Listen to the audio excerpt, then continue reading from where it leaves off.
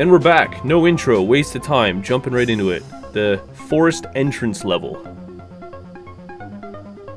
Favorite part about this level? It's not the guys that look like they have buttholes as faces. No, no, no. It would be this alligator, or a crocodile, or whatever. Some kind of animal that we all know in real life I would absolutely obliterate. Which is why whenever I decide to go swimming somewhere in South America or other croc-infested waters, I'm not the danger. I mean, wait, I am the danger. They're not. I'm gonna shut the hell up. So, Big Boy here is gonna get tossed around. Actually, it's easier to toss Big Boy around like... Never mind. Never mind. Oh yeah, I don't have the... Oh yeah. Okay, so I'm stupid. The combo... Woo, I need the XY combo in order to do what I wanted to do to this guy and float him in the air. But I'm not high enough level yet. I keep forgetting. And that's embarrassing. But we move.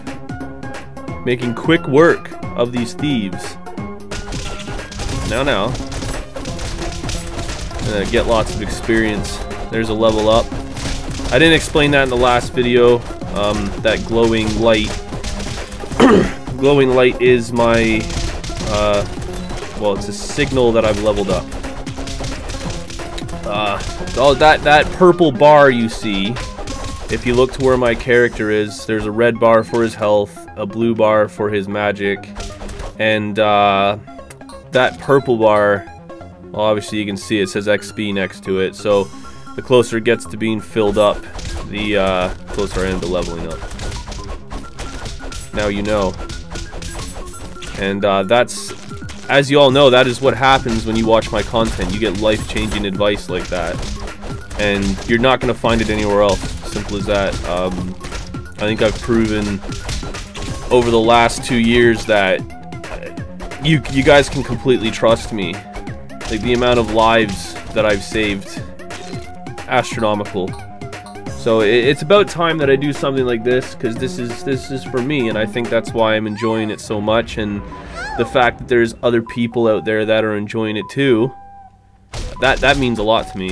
Like, there's people out there. When I posted the first video, there was already people. There was already some people saying they enjoyed it, and I think that's awesome. You know, I know some people that sit under this bush on purpose to get pooed on, but that's not me. You know what I'm saying? Like, that's some fetish stuff, and that's a red flag in my opinion. You'll never catch me letting anything poo on me. Except for maybe Shakira. And there's a weapon there, but I'm not gonna use it. I like my half-sword weapon that I have here. Drop a bomb on him. Drop another one. He didn't want it. Another one. He didn't want another one.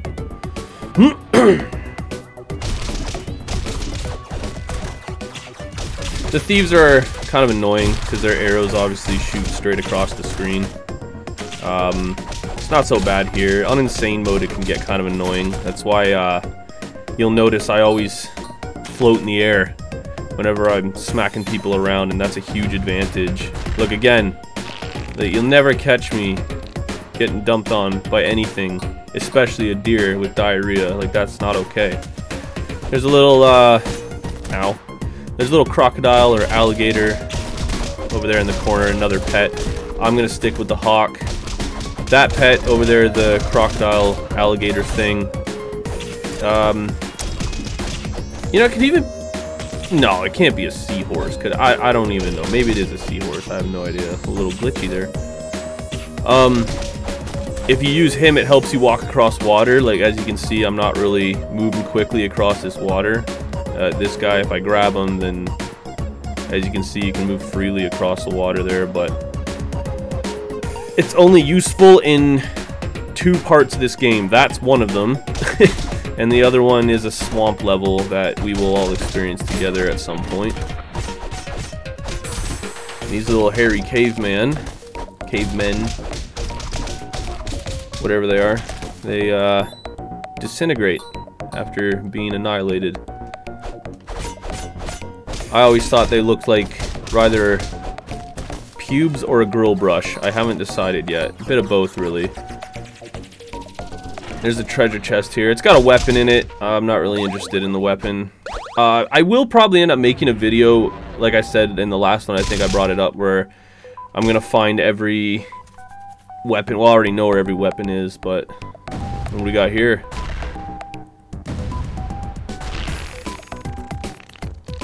I think that bear represents everybody at around 9 o'clock, especially those in the trades. I know that when I was on site, that was my go-to. Never ever in your entire life. This is some seriously valuable information for you. Never in life poo not on the clock, like not on the job. Like imagine that. Like going to the toilet is where I do my best work.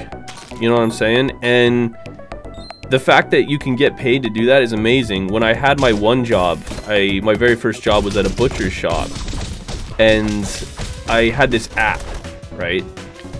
And the app would calculate, like you put in your hourly wage, you hit start and stop when you're using the toilet, and at the end of the year it calculates how much you earned while sitting on the toilet, and it was pretty much almost a full paycheck, which was very impressive. But I thought those were rookie numbers and I had to up those numbers, so that was my goal, is every year try and get a little bit more than last year, you know. This guy obviously is the giant pubis. Little turkey there. This part isn't horrendous. These guys die pretty quickly, but I can tell you right now, on insane mode, this is a decently difficult part. If you're not a advanced player, yeah, you're gonna struggle with this one on advanced for sure. I mean, not frickin' it. On insane mode. He tears up every single time he poos one of them out, and it's like permanently tiered. And I've always wondered with this character, does it get to sleep? Or is it constantly shooting out these grill brushes? Grill brush looking creatures. Like, I would like to know the origin story of this fuzzball. I sometimes like to try and get some experience and level up a couple times in this part without killing the boss. Yeah, it doesn't look like it's... Oh gosh, oh gosh. Yeah, that's something you gotta be careful. If you drop on the floor, these guys will take advantage of that. Well, I've almost leveled up, but I'm probably gonna kill him by accident if I hit him one more time. So I'm trying not to hit him, but I'm also trying not to die myself, because I want to get one more level up before I kill him. I'm pretty sure this game stacks. Like, you get experience points when you hit something, and I think, I don't know, I could be completely wrong. There's my level up, I'll kill him now. I could be wrong, but I'm pretty sure, just from my experience, that if you are hitting two guys at once, I think the multiplier stacks for leveling up. Because I've smacked around like 10 things in the air at one point, and I literally could watch my XP bar moving up the screen. So, we obviously got something coming. The screen shaking. It's probably Gorlock the Destroyer.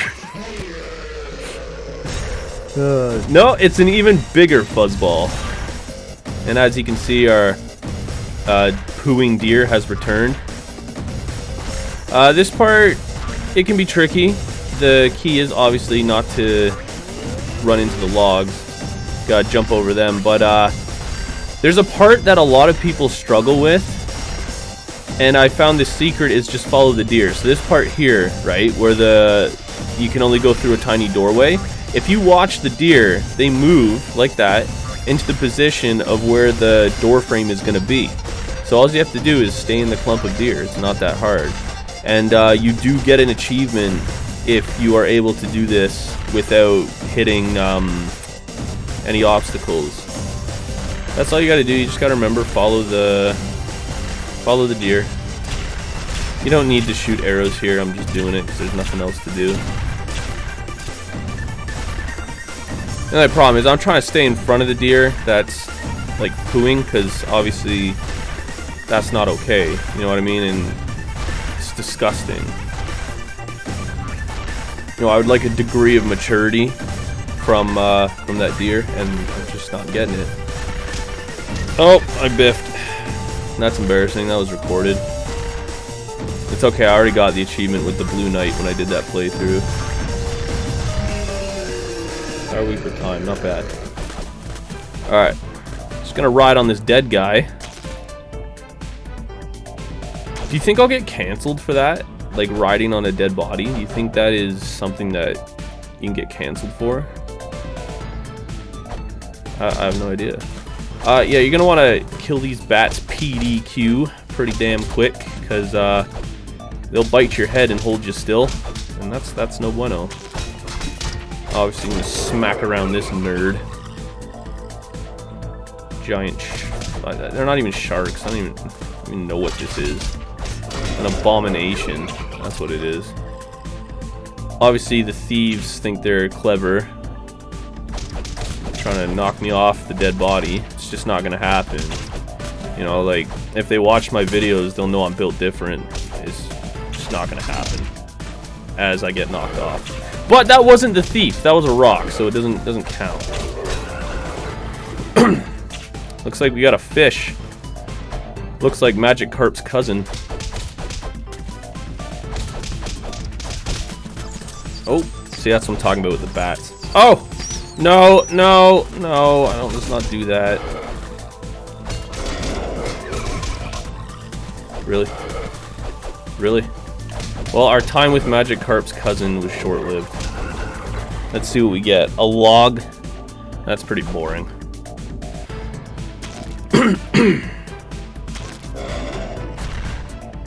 Obviously, he got a face full of cannonball. Don't need to take him out. It's time for the old catfish. So I have a unique way of taking out the catfish. I just try to be as efficient as possible.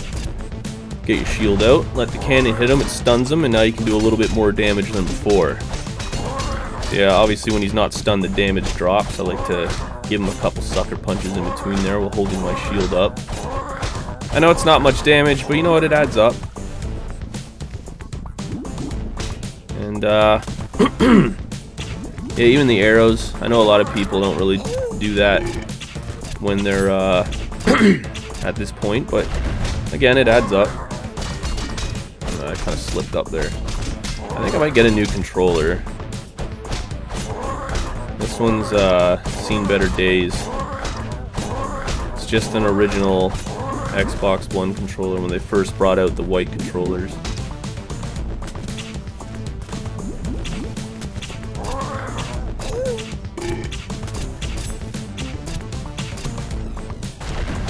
Yeah, see you later, Doug. This boss can be challenging. Obviously, like, me being born at the first sunrise, I've literally seen it all. So when he charges here, stay in front of the boat, and then just slightly move to the side so he smashes his face on the boat. But like I was saying, I've seen it all. You know what I mean? It's... A lot of people were asking me to do, like, oh, you should do scary games, like a playthrough of scary games. You gotta understand, like, if I can't be touched, can't be stopped, can't be moved, can't be rocked, can't be shook, then obviously being shook would be being scared, and you're supposed to watch those types of game playthroughs because the person that's playing them is supposed to go, ah, ah, but it's just not gonna happen with me. You know what I mean? Like, look, I wasn't even looking at the screen there. I just knew what was coming. And that'll be the same thing with scary games. Like when you're immortal and you can't die, essentially nothing scares you. See you later, Doug. Little dead panda floating in the water. 142! That's what I'm talking about. That'll give us some good leveling up. Alright. Let's, I'm a huge fan of defense. I'll do a few on strength. Yeah, you know what, we'll just keep, I think we're going to keep doing an even ratio of strength and defense from now on. So, next up we have Tall Grass Field, and that'll be in the next episode. So, I'm having a lot of fun. I know that very few people will be enjoying this, especially as much as I am, but if you are watching, I do appreciate it very much, and if you are enjoying it, that's even better. To everybody that's always supported me, in all seriousness, I appreciate it very, very much. I am in a very lucky position, and I know that that would not be possible without any of you, and I can never return the favor, but I can just keep doing what you guys enjoy and keep trying to provide that smile for you throughout the day. And if you guys keep me happy and the sun explodes, I got you. You know what I'm saying? And heaven forbid I ever turn evil. Anyway, guys, have a good night.